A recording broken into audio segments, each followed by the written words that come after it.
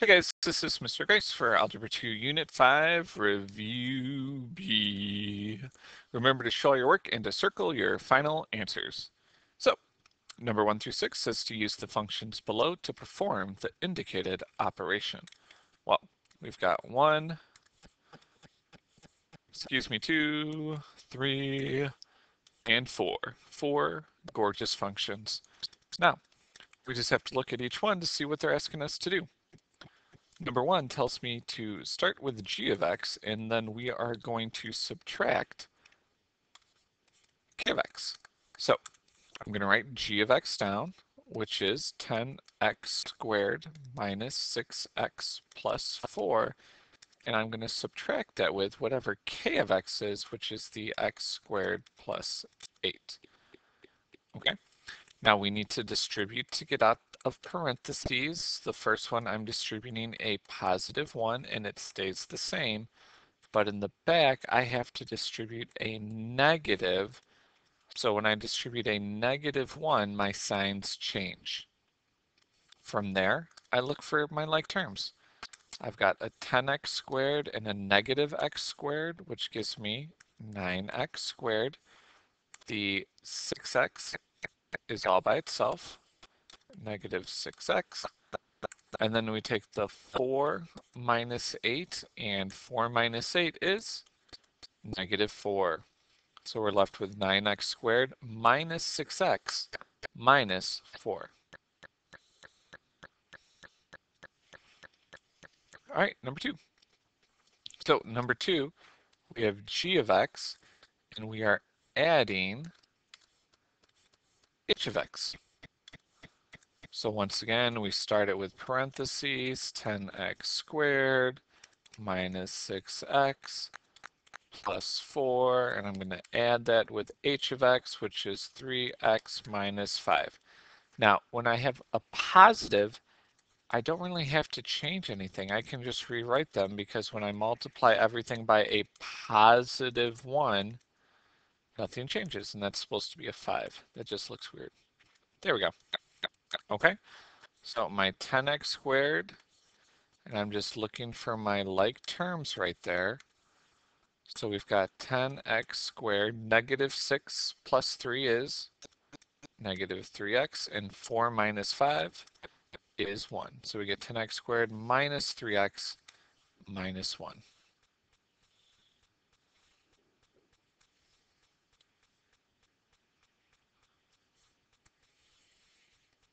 All right, 3. You have to look what's out in front. So I have 6 times f of x minus g of x.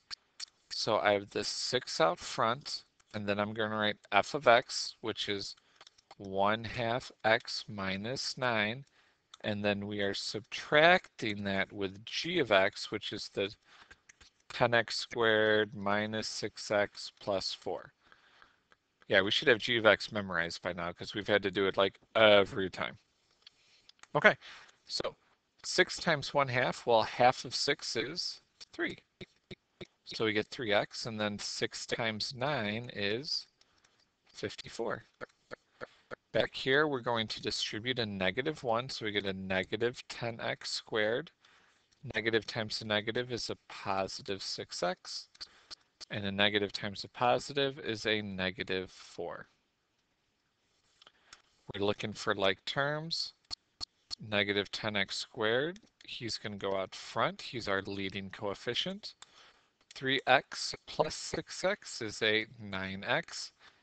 And negative 54 minus 4 is a negative 58. So we get negative 10x squared plus 9x minus 58.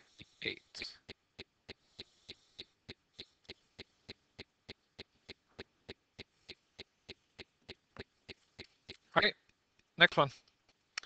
We have h of x times k of x. So I'm going to take h of x, which is the 3x minus 5, and I'm going to multiply that with x squared plus 8. Now, you can do box method or you could distribute, either one, it doesn't matter. For this one, I'm just going to distribute. So we get 3x cubed. 3x times 8 would be 24x. Negative 5 times x is a negative 5x squared. Sorry, negative 5 times x squared. And then negative 5 times 8, which is a, oh, not positive 40, it's a negative 40. Now, this is not my final answer because it's in the wrong order. There are no like terms, but when we write our answer, it needs to be in standard form, from the highest exponent to the lowest exponent.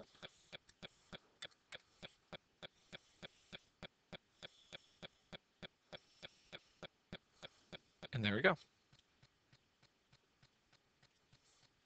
So 1 through 4, I think we do a good job at. It's when we get to 5 and 6 when we start getting a little confused.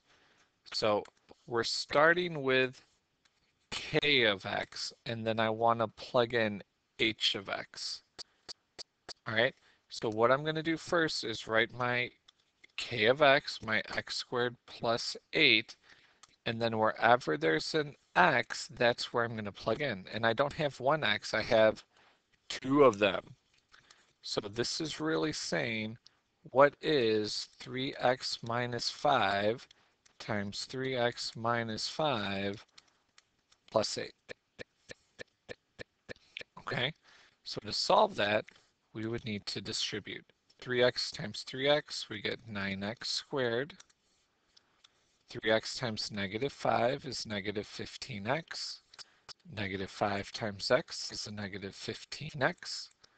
And then negative 5 times negative 5 is a positive 25. And then don't forget the positive 8. And when we do that, we can go ahead and combine our like terms to get the 9x squared minus 30x, and then 25 plus 8 is 33.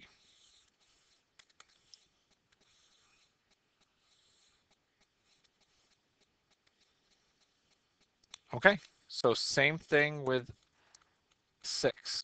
Excuse me, I'm going to start with the f. That's the 1/2 x minus 9, and then I'm going to plug in the g of x. So the 1/2 goes out front, and then I have my 10x squared minus 6x plus 4 minus 9. Okay? I need to distribute the 1/2. Half of 10, 5x squared. Half of negative 6 is a negative 3. Half of 4 is 2.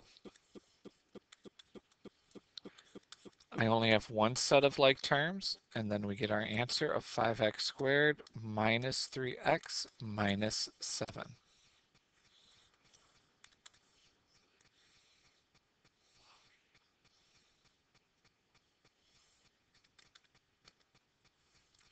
All right, number 7 and 8. So what it's saying is we need to factor by grouping. I'm going to take f of x and I'm going to divide it by g of x using the given functions. So there's my g of x, there's my f of x. The first thing that I have to do is to factor my 12x cubed minus 32x squared plus 15x minus 40.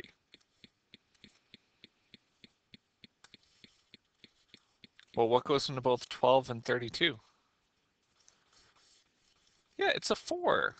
Okay, and it's 4x squared. So the 4x squared goes out front. 12 divided by 4 is 3, and then we get 3x. Negative 32 divided by 4 is a negative 8. 15 and 40, the only thing that goes into both of those is a positive 5. The highest thing, I'm sorry. So 15 divided by 5 is 3x, and negative 40 divided by 5 is a negative 8. And just like we wanted, we want to get these two to match. So we get 3x minus 8, and then 4x squared plus 5. Now, I am not done. That is my side work, okay? They're saying, hey, what is 3x minus 8 divided by, and 4x squared plus 5? Because that is all of my f of x. I want to divide that by 3x minus 8. Okay? Oops, sorry. There we go. And then when we divide those, we notice that the 3x minus 8's cancel, and then we're left with 4x squared plus 5.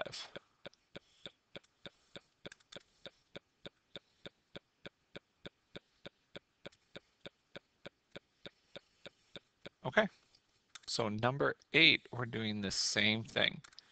We're dividing these two. Over here, we're going to break them up. I already know that I have a 2x squared plus 7 down here. I just got to figure out what 2 are on the top.